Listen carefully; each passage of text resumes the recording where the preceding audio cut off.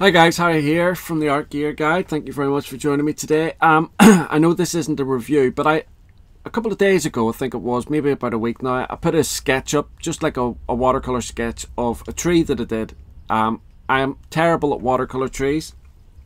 I've been watching so many tutorials over the last year, so trying to get them right, trying to get them down and what have you. And I've watched a few people's techniques. I've tried to implement them into my own way of doing things. And a couple of people had said to us, oh, it'd be great to see you do that, because I just put a photograph up of the finished result. So what I thought is I'll try and replicate it again. Now, so the techniques that I've picked up from other watercolor artists is that when you're doing something like a tree,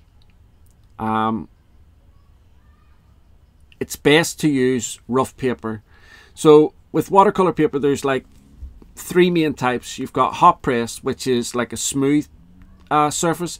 A lot of color pencil artists use that paper as well. Really good tough paper, takes lots of layers, but obviously watercolor artists use it as well. Then there is cold press, which is a little bit more textured. Sometimes it's referred to as knot. And then you have rough. Now, this particular paper that I'm using is the Langton Prestige 100% cotton from Daler Rowney. I've got quite a few different watercolor papers that I've been trying over the years and stuff like that. This Langton Prestige 100% cotton. You can see here down at the bottom it says rough, so just let you know, gives you an idea of the texture.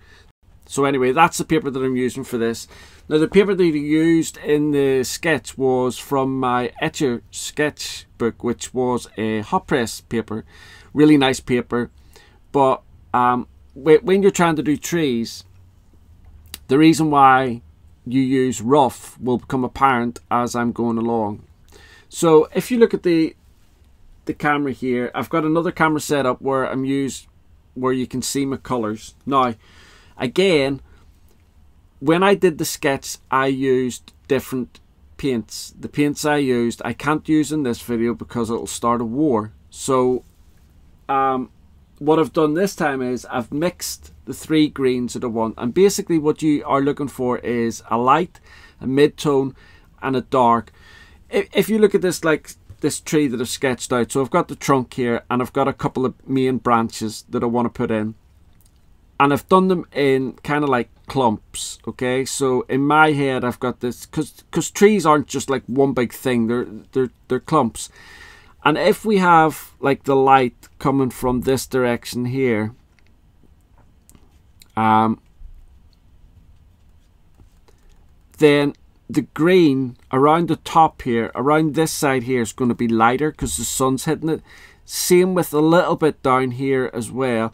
And then as we start bringing it round, you've got your mid-tones, and then along the bottoms, like around here, under here, around here, round the back a little bit on both of these, you've got like your darker greens. This is where the rough paper comes in, because the rough paper allows you to leave little bits of light in between these, because we're doing, at the end of the day, we're just doing leaves.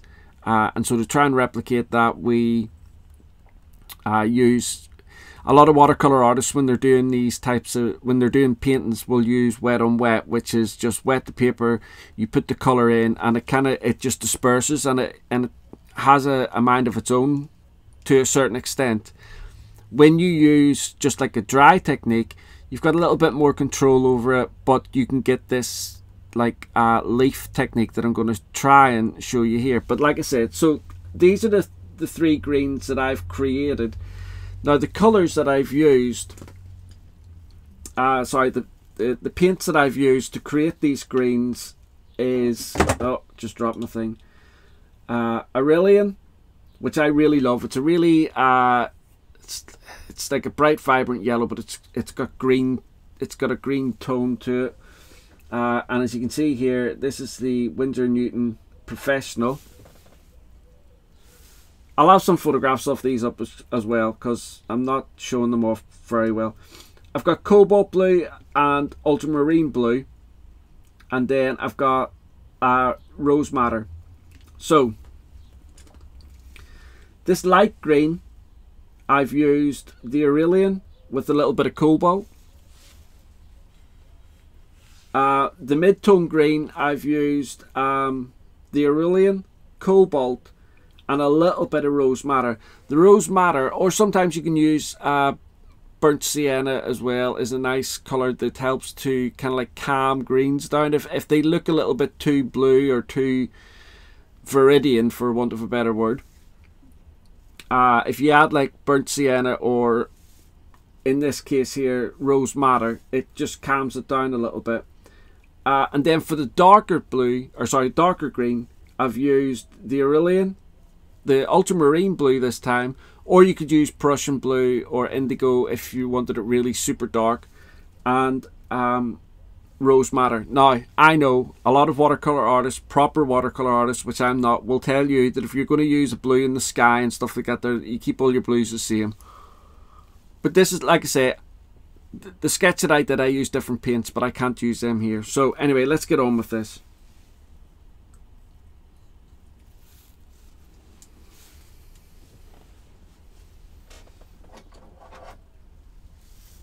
So I'm just going to waken these up a little bit.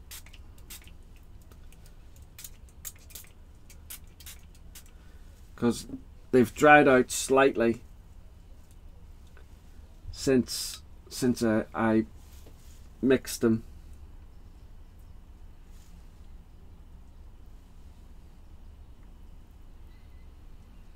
And as you can see, I've used tubes as well, which allows you to get a lot more consistency.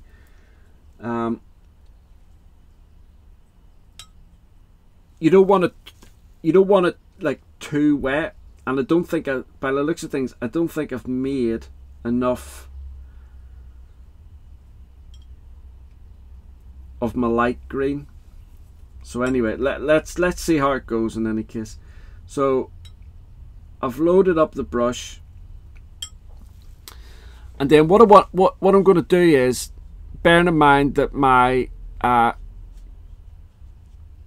light greens are at the top here and along this side here, so I'm using the side of the brush, and because of the rough textured paper, it should give me this illusion of like leaves. So you can see here, I'm going over the lines. You know, you don't have to stay in the lines. The lines are just a guide of where you're going to put things and what have you. And you can see here already, because I'm using the side of the brush, I'm getting these like light areas. So I need to load up my brush again, not too much water, don't forget. I'm going to come down here. I'm kind of going to start, when I'm doing this, I'm kind of starting in the middle a little bit, because I want the brush to be really dry when we get to the edges. I need it to be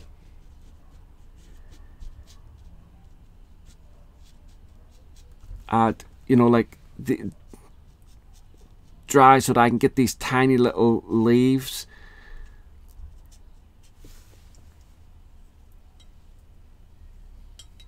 Just loading up my brush again, because there's going to be a little bit of light on the top here.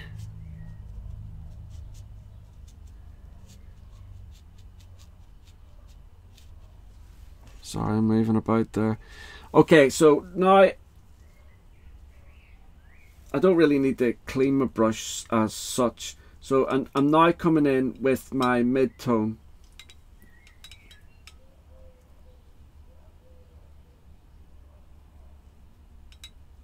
Again, I hope and it doesn't matter that all of this is wet. That's absolutely fine, because it'll help it actually.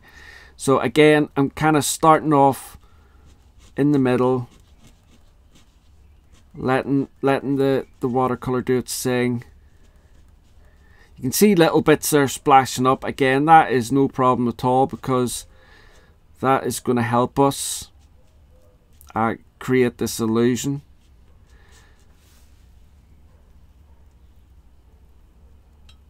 And don't worry about your mid-tone. You know, your mid-tone's going to pretty much cover the rest of the tree, which is fine, because we're going to come back in with the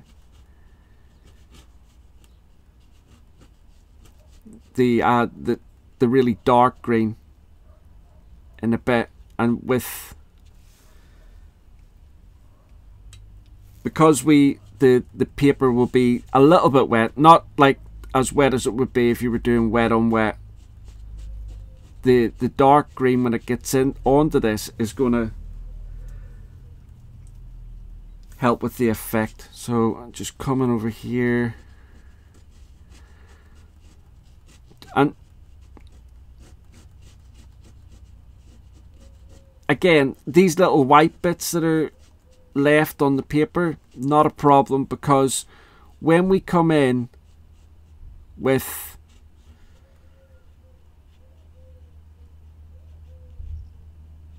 you know, creating our leaves, so to speak,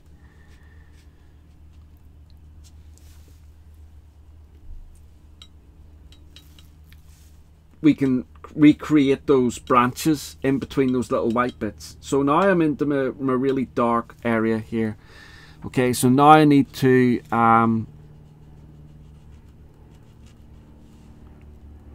try to be a little bit more mindful of where this is going. So under here, I want it a little bit under here as well.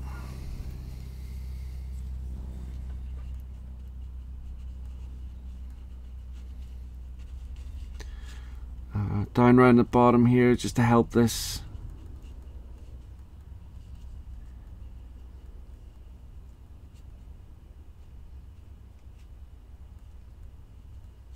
And you can see it already. It's kind of starting to take hold a little bit.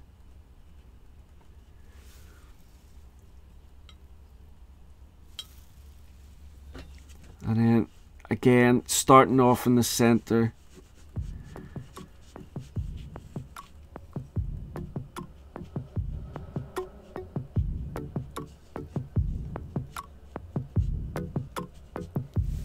Loading the brush up.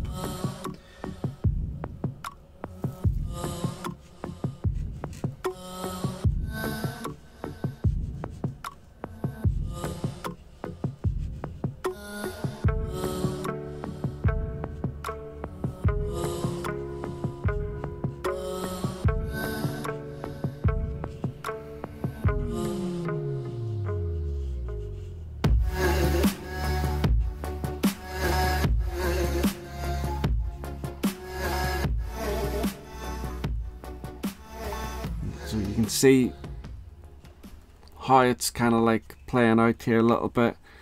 You can put little,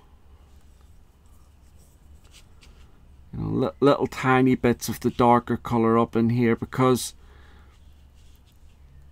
but just be careful not to go over the top with it, because you want to make sure that you can see down around here at the bottom.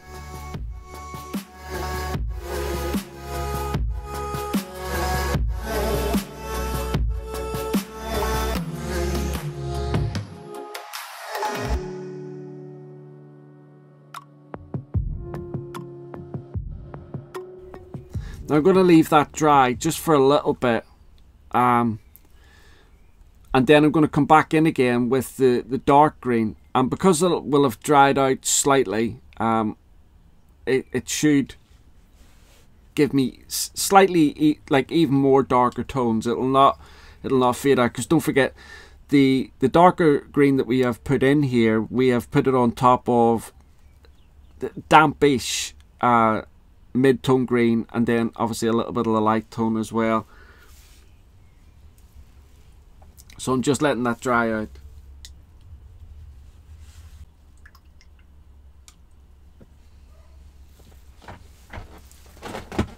Okay, so that has dried a little bit.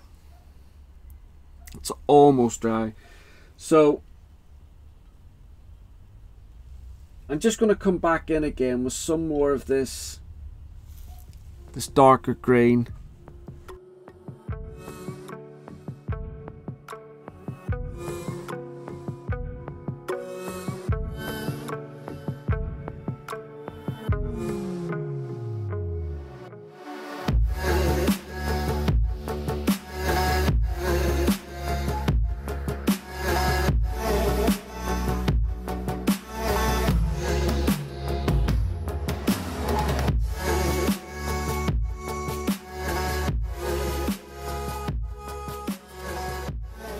Should have done maybe, actually, I'm not sure if this will work now, but we'll give it a go, give it a whirl.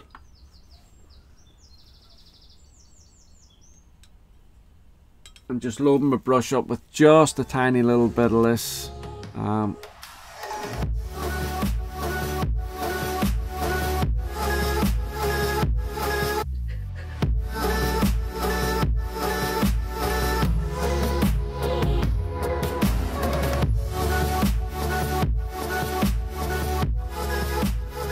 That'll do. Okay, so you get the general idea. You can play about with it and get it to the best, you know, the way you want. So I've added into my palette here some raw sienna and some burnt umber, because we're going to do the trunk now. But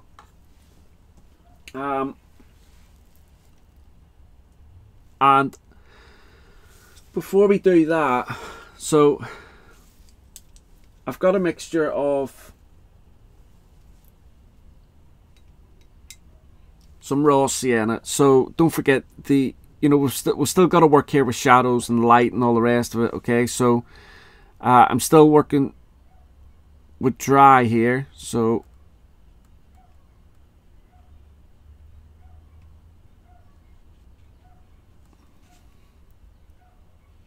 I want this side of the trunk to be light-ish, lighter anyway.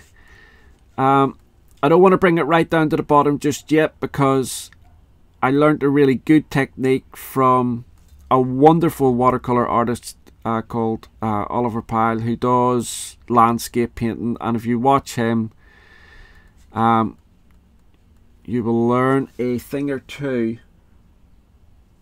about watercolor painting and stuff like that. He's one of my favorite landscape artists, so I don't want to bring it right down to the bottom just yet. I'm only going to work on this part of the trunk. So all I'm doing now is I'm just introducing some burnt umber. Now obviously this is where there's going to be a lot of shadow because of the where the branch, you know, the trees are and stuff like that, but we need there to still be like a little bit of contrast on these branches, a little bit of light and dark. So I'm keeping the darkest part of the branches under at the bottom.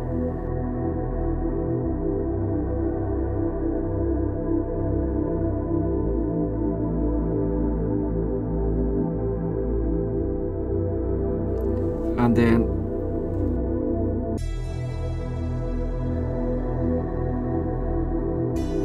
just work it down here, just drop it in little bits.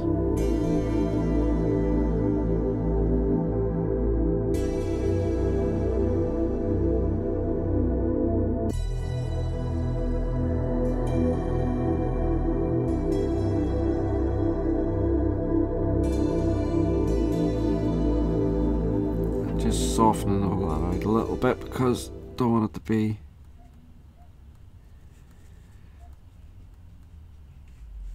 there. That'll dry off. Now I'm going to come back in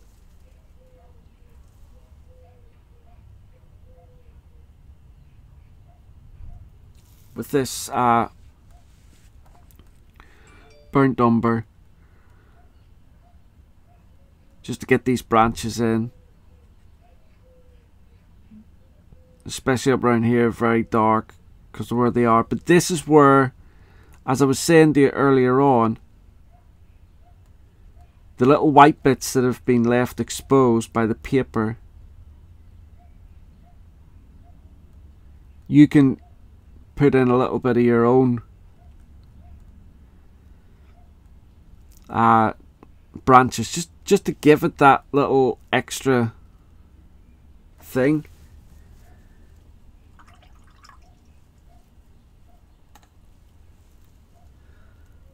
So although I need it dark up here,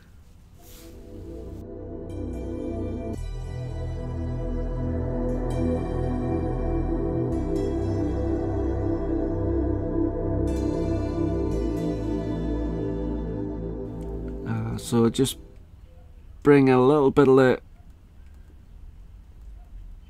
raw sienna, was it? Yeah, a little bit of the raw sienna on this particular branch.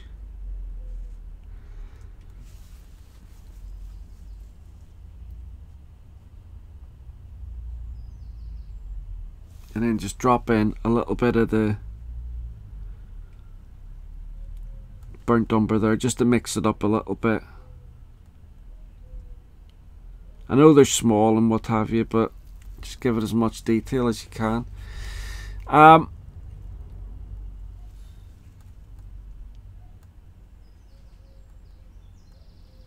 So while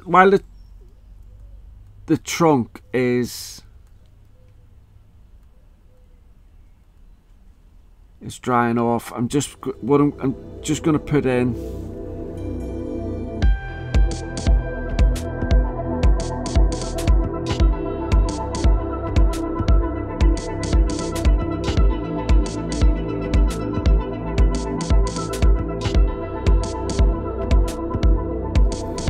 got this real tiny little brush just to help.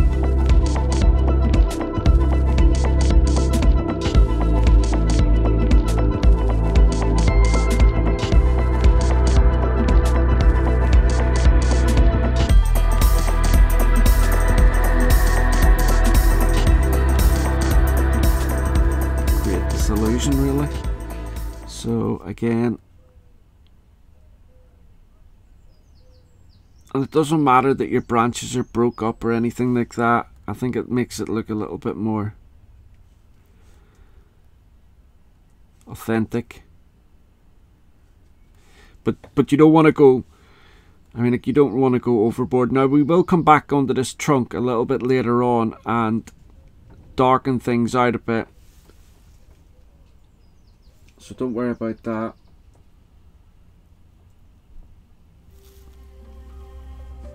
Again, just a few more little branches.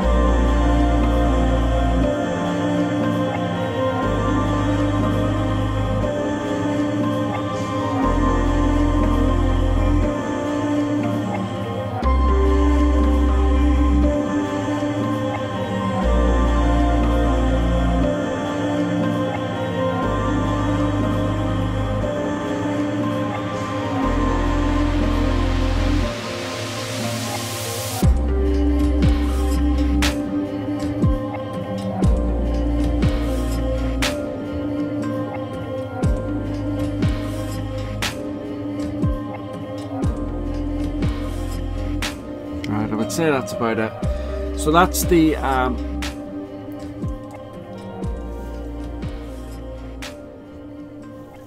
those little branches put in. Now here's the technique that, well, the tip really, that Olive Pyle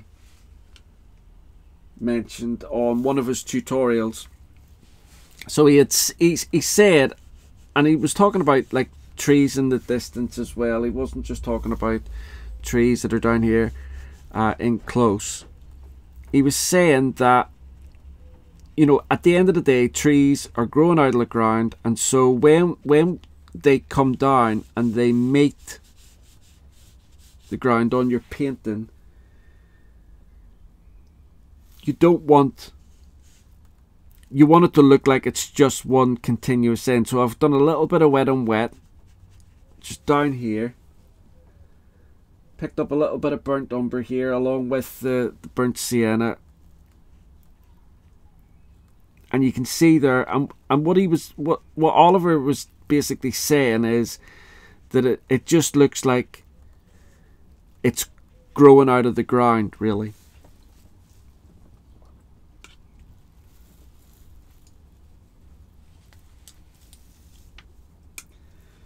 So with this little bit, I'm going to just...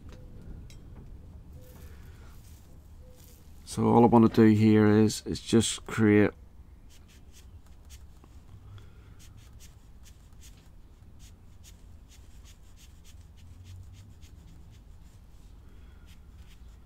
even though these little green flicks aren't really doing anything at the minute, that's absolutely fine, because you want some of it to look faded and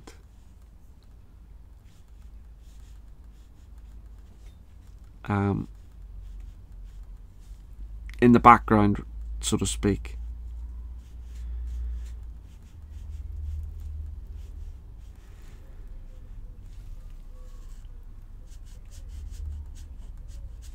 And then what we can do is we can come back in again as that's drying,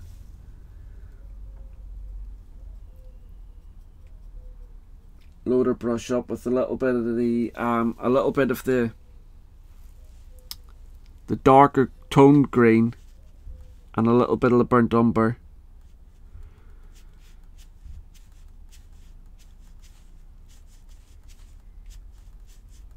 Just make sure that you make it look as random as you can.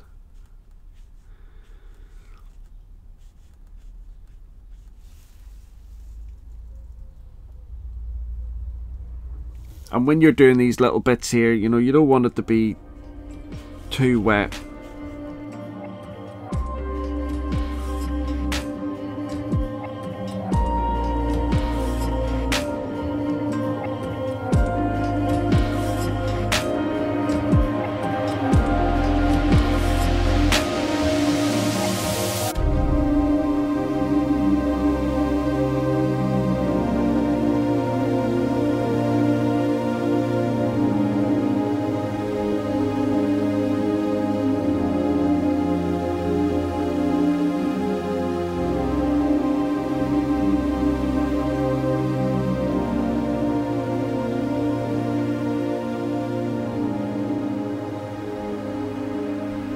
And that's really about it, guys.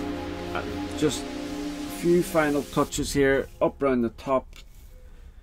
Of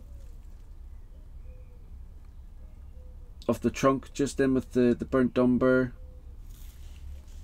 Again, just to darken that down, really.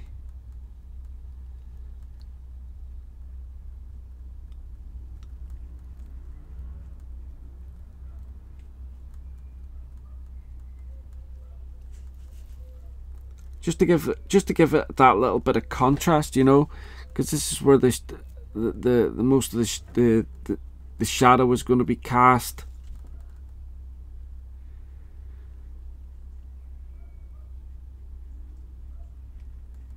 And then just get all that off, dry the brush out a little bit, and then soften it up.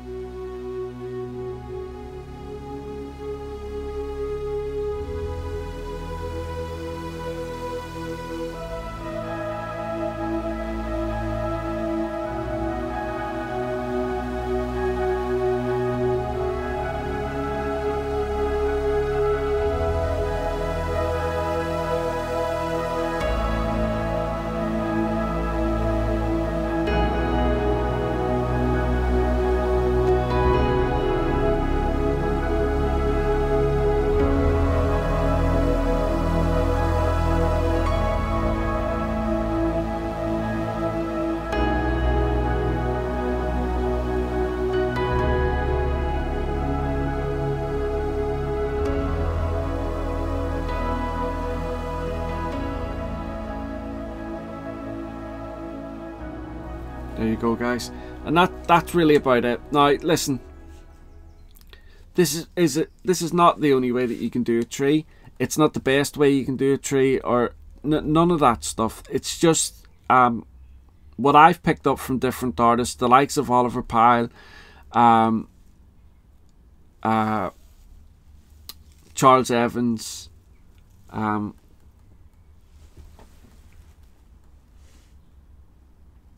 Geoff Kersey, lots and lots of other amazing watercolor artists who I love watching. And you know, you just pick up your own little tips and tricks. Now the reason why, like I said, the only reason I did this was because I did it as a sketch, and somebody had said, oh, it would be nice if you could show us how that was done.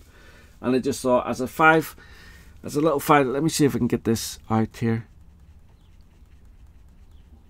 as a little like 5 or 6 minute video, or however length of time this is taking. My goodness, 35 minutes. As a little quick video in between doing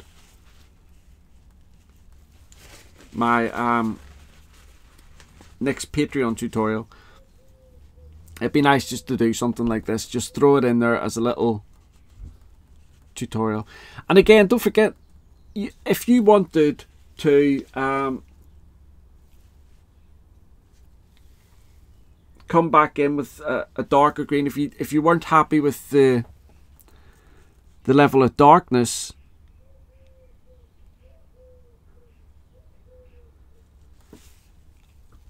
in the darker parts of the tree, if you're not happy with it, again, you know, just wait until it dries out a little bit more and then go back in and add some darker bits. It's up to you. It's mainly what I was showing you was the technique. Hold your brush like this. Make sure you've got rough paper, or at the very least cold press paper. If you can afford having 100% cotton paper, that's a bonus. If not, don't worry about it too much. But it's the technique. So just drag your brush along, just skim along the top, and it's the texture of the paper that will do the work for you. Just add your colours, whatever you want to do. So in other words, if you were going to do an autumn tree, you would just have like 3 tones of like a deep brown, a light yellow, and then like an orange colour. So you'd have like a yellow as your light, kind of like a burnt orange colour for your mid-tone, and then a darker brown for your dark tone, and then you've got your autumn trees. So I hope this has been helpful for you, and I hope you've enjoyed it. And I look forward to seeing you all again in the next review. Tell you what, I do think that I have kind of like got my mojo back, so to speak, my interest back. When I took that break off, I think it knocked me a little bit. I think the whole thing knocked me. It just knocked my confidence. It knocked my interest. It knocked everything. And it's taken a little while for me to get it back. I've ordered a few products, a few new products to review. It's been really difficult to try and find products that I haven't already reviewed. Some of you have left some really good ideas of products that I haven't reviewed yet, so I am going to get round to doing those as well. So thank you very much for dropping those little ideas. It really does help. And but I'm starting to rebuild my interest and actually look forward to coming into the studio to do these videos again. So I'm really glad that's come back, because it did worry me for a while there when I had that whole meltdown thing about the review of the White Nights watercolors. It just really knocked everything. Confidence, interest, passion, the whole lot of it just went. It took a little bit while for it to come back. I think that's why I had done all those videos and then deleted them. I just wasn't happy with them. Anyway, thank you so much, guys, for sticking with me, for all your encouragement and support. I've really appreciated it. Don't forget, the best way to support this channel, a lot of people are always asking, Harry, how can we support the channel? The best way and the cheapest way for you guys is just watching the videos, leaving a comment down below and hitting the like button. That really helps the channel out so much. I didn't realize how much it, you know, hitting that like button and leaving a comment helps the channel, but it does, it gets it out to people, more people. The more comments and the more likes that the video is given, the more YouTube thinks that the video is of interest to other people, and so pushes it out to them. So all of that really helps. The things that pop up in between the video that I know annoy the heck out of everybody, they annoy me, but that is the best way to help out a content creator financially, by watching those. You know what I mean. I can't say it on the video because I'm not allowed to, but you know what I'm talking about. For certain content creators, the likes of Lindsay the Frugal Crafter and like Marty Owens and a few others, when I'm watching their videos, I'll always watch those things that pop up in the middle, because I know how it helps the content creator out. It's only a couple of minutes and it costs nothing. Anyway guys, your support is amazing. Thank you so much, and I look forward to seeing you in the next video. Thanks guys, bye. Don't forget, keep leaving all those ideas down below if you want as well, for different products for me to review. Really helps. Thanks guys, bye.